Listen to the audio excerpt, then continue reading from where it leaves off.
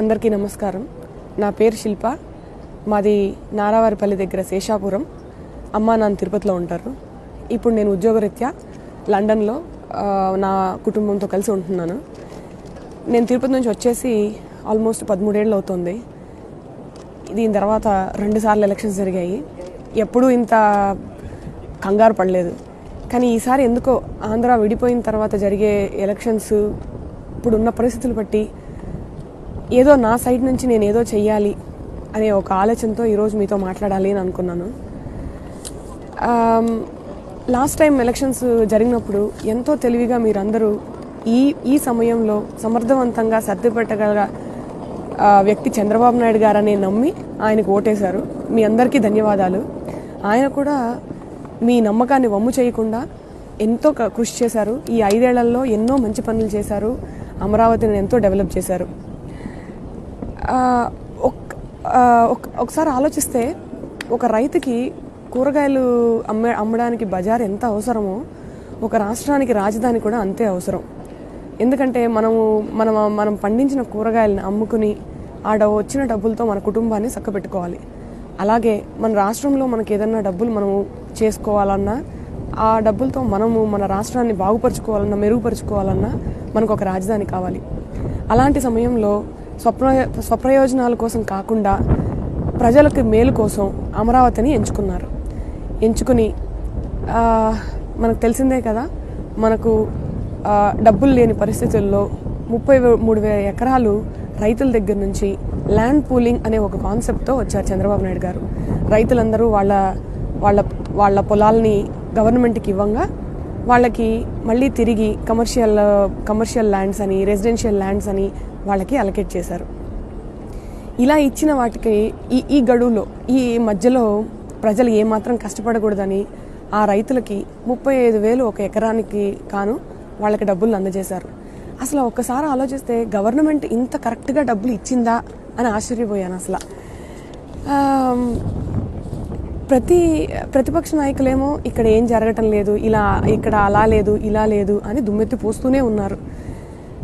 ఎన్నో కంపెనీస్కి చంద్రబాబు నాయుడు గారి పేరు మాత్రమే ఉపయోగించి మన రాష్ట్రానికి తీసుకొచ్చారు. మన రాష్ట్రం విడిపోయినప్పుడు ఎక్కడికి వెళ్ళాలబ్బా, మనం ఎక్కడికి వెళ్ళి సెటిల్ అవ్వాలి?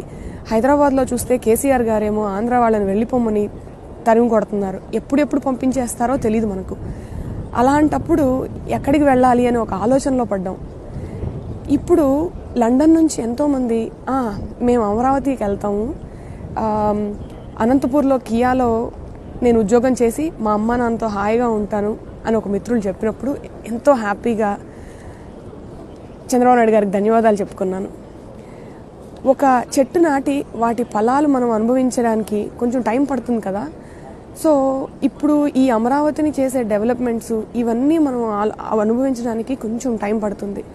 కానీ ఈలోపు చంద్రబాబు నాయుడు గారు తనను నమ్మి ఓటేసి గెలిపించిన ప్రజలకి ఏదో చేయాలని ఎన్నో కార్యక్రమాలు చేపట్టారు. దాంట్లో మచ్చుకి ఉద్యోగ భృతి అని, పసుపు కుంకుమని, చంద్రన్న పెళ్లి కానుకని, అసలు చదువుతుంటే ప్రతి ఒక్కదానికి పుట్టిన కడుపులో ఉన్న బిడ్డ దగ్గర నుంచి వృద్ధాపంలో పెన్షన్ వరకు ప్రతి ఒక్కటి కవర్ చేసుకుంటూ అందరికీ ఏ కష్టము రాకుండా సమకూర్చారు. ఇప్పుడు రాష్ట్ర జీవనాడి అయిన అగ్రికల్చర్ కోసం కూడా, అంటే వ్యవసాయం కోసం కూడా చంద్రబాబు నాయుడు గారు పోలవరం ప్రాజెక్ట్ అని, ఎత్తిపోతల ప్రాజెక్ట్ అని నిరూపించి అన్ని దగ్గరలకి నీళ్లు వచ్చేటట్లు చేశారు. ఆయన అందుకే అపర భగీరథుడని కూడా అంటున్నారు కదా ఈ మధ్య. నిజం చెప్పాలంటే ఇవేవి అనుభవించని నాకంటే అనుభవించే మీకే ఎక్కువ తెలుస్తుంది. కానీ ఈ ప్రతిపక్ష నాయకులు ఎవరైతే ఉన్నారో వాళ్ళు చేసే విమర్శలు, అబద్ధపు ప్రచారాలు, వీటిని చూసి కొంచెం భయం వేసింది. అబద్ధాన్నే ఇంత గట్టిగా చెప్తున్నారే, మరి నిజాన్ని ఎందుకు మనం చెప్పలేకపోతున్నామా అనిపించి నా వంతు కృషిగా నేను ఇది చెప్పాలి అని అనుకున్నాను. దేశం బయటకు వచ్చి చూస్తే తెలుస్తుందండి, చంద్రబాబు నాయుడు గారిని ఒక విజనరీ లీడర్ అని ఎంతో పొగుడతారు. అదే విచారకరమైన విషయం ఏంటంటే జగన్ గారి గురించి ఒక కరప్షన్కి ఎగ్జాంపుల్గా చూపిస్తున్నారు.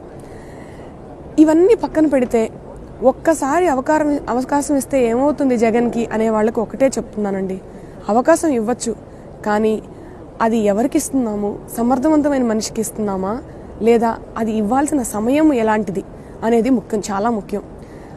ఒక పసిబిడ్డ పుట్టిన తర్వాత ఎవరెత్తుకున్నా పర్వాలేదండి, కానీ ఆ ఫస్ట్ 9 నెలలు మాత్రం అమ్మ కడుపులోనే ఉండాలి.